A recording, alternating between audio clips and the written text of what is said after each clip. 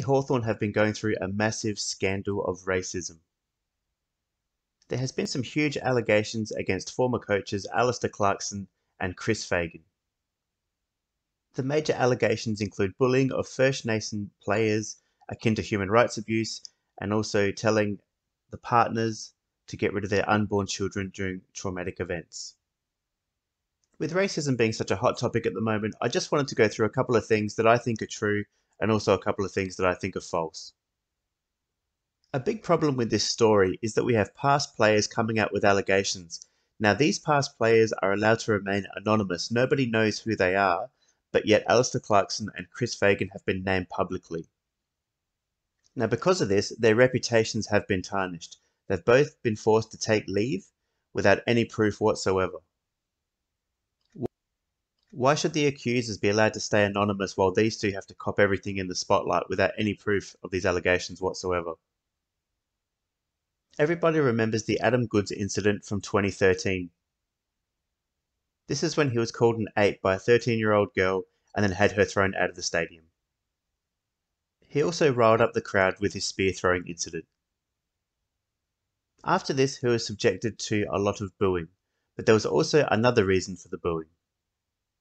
He had become an extremely dirty player with plays like this.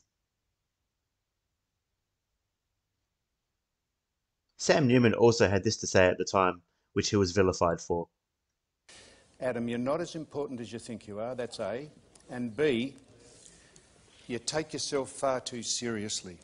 If you're going to provoke people, that is, by the gesture of spear throwing at a crowd, a cheer squad, you better not be surprised if you get what you wish for, and that's a reaction.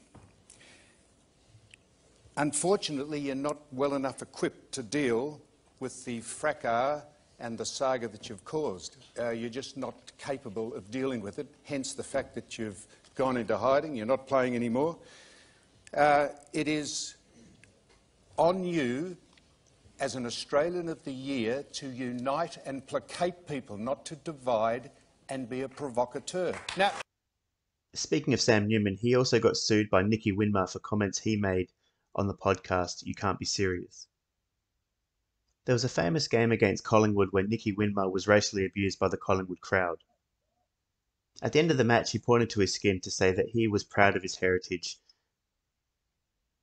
Unfortunately, on the podcast, Sam disputed whether it was about racism or whether he was just pointing to his Guernsey and saying that we had a good match. I don't know how that leads to a lawsuit, as social commentators can talk about public figures however they like, as long as they're not engaging any slander. But I mean, the footy shows talk about this thing all the time, so I don't know why Sam can't just question anything and talk about whatever he likes on his podcast. Anyhow, Nicky Winmar won this lawsuit and the money ended up going to an Indigenous charity. Whether the money went to a good cause or not is not the point, in my opinion. I still think it's extortion either way. And yes, Sam has been given hell about his blackface sketch that was done 25 years ago, and at the time, it probably wasn't seen as insensitive like it is today. But I think one thing the media forgets is there's a lot of other Aussies and even Canadians like Justin Trudeau who have done blackface, and no one has said boo about it. The reason people are supposed to be sensitive towards the Indigenous boys is because a lot of them have had either their parents or their grandparents go through the stolen generation. This is an important event, and I can see why there should be a bit of sensitivity surrounding this subject. One of the problems of this agenda is that some of them pushing it are not actually Aboriginal themselves, and their families have not gone through the stolen generation. Let's have a look at former Collingwood and Melbourne player Harry O'Brien, who then changed his name to Hiroshie Lumumba, who's actually not Aboriginal himself. He is actually originally from Brazil and then moved to Australia at a young age. He is a race baiter, in my opinion, and even tried to say that Collingwood had a culture that was really bad and that they would harass these Aboriginals and give them crazy names and torture them all the time, and they didn't treat them very well. It started with him saying that teammates used to call him chimp, which is racist, but then a lot of people did question why on the footy record he had the chimp listed as one of his nicknames. He then started tweeting really offensive things like this. It's time for Gillon McLachlan to stand down and for the AFL to be led by someone who has the credentials and vision to address the systemic issues it has. McLachlan is an individual whose family has inherited massive generational wealth from stolen land. He's beyond privileged, and that's what the tweet read. And then there's the racism it stops with me commercial, which is fine on its own, albeit a little bit cringy. Still a good message, but this is what the commercial looked like back then. If it feels safe, you can speak up, or you can report it to someone who can help. But if you say nothing or do nothing, nothing changes. So take a stand. Racism, it stops with me. Laughably, one person it didn't work on was Taylor Walker, who continued to be racist even after that commercial aired years ago, and even though he had Eddie Betts in the forward pocket alongside of him. Don't worry, mate. Someday you'll get it. He was hauled through the coals with a 6-week ban and a massive fine, and eventually did come back to footy, and it seems like all is forgotten now by the Crow supporters. I'm sick to death of it, being a non-Indigenous person, so we need to stop it. Whoopsie. Eddie Betts had this to say on Fox Footy. People are going to say, I don't believe those allegations. What would you say to them?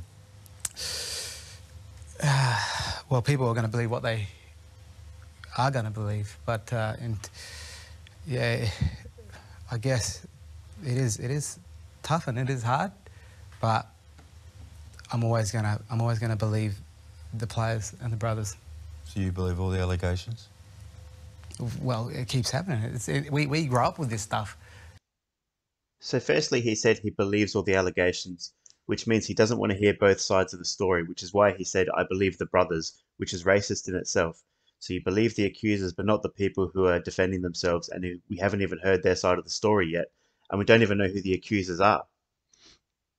And Eddie says we grew up with this stuff, and I'm sure it was very difficult growing up for a lot of Indigenous players and Aboriginal people, absolutely.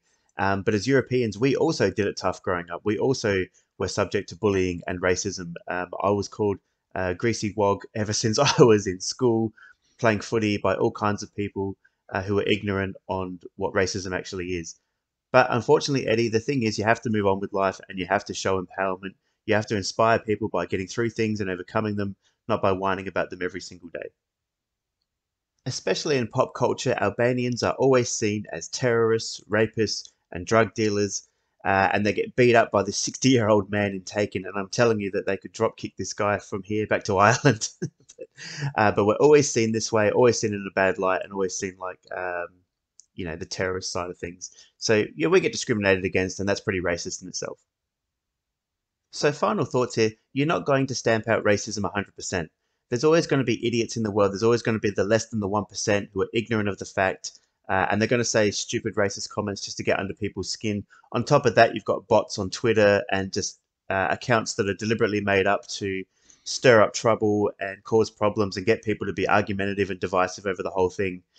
Nobody has an issue with Indigenous players. Nobody has an issue with Aboriginals in general, except for those very few minority of people who are probably seen as the most ignorant idiots of the world.